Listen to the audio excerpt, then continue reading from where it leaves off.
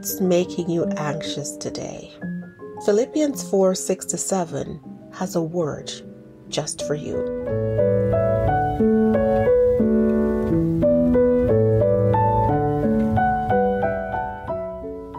In Philippians 4:6-7, God offers us a powerful antidote of sort to worry. He says, don't fret or worry.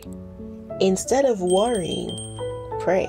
Let petitions and praises shape your worries into prayers, letting God know your concerns. Before you know it, a sense of God's wholeness, everything coming together for good, will come and settle you down. Depression often amplifies our worries and anxieties, making them feel bigger than they are. It makes them feel so big that they become almost insurmountable. But God's promise shows us a way out of the cycle of despair and depression. The passage is encouraging us to turn our worries into prayers. Instead of worrying about it, just start praying. Rather than allowing the anxiety to consume us, we can bring our concerns to God through prayer and praise. And as we do this, God promises to bring a sense of wholeness and peace into our lives. We can go to God. He asks us to come and to give our worries to Him, to give our fears, to give our challenges, to give our mistakes, to give the things that make us depressed to Him.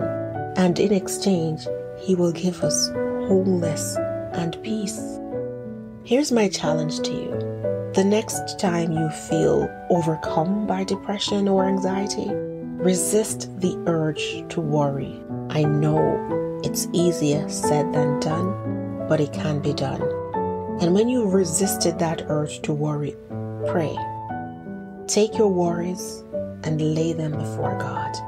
Share your concerns honestly with God. He already knows. He just wants to have a relationship with you. He's there, standing or sitting, ready to help you. Depression doesn't have to define your life.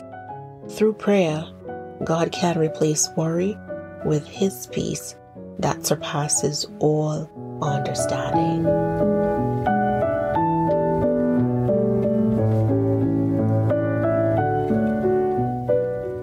That's a promise for today. Thank you for stopping by. I trust that you'll stop by again tomorrow.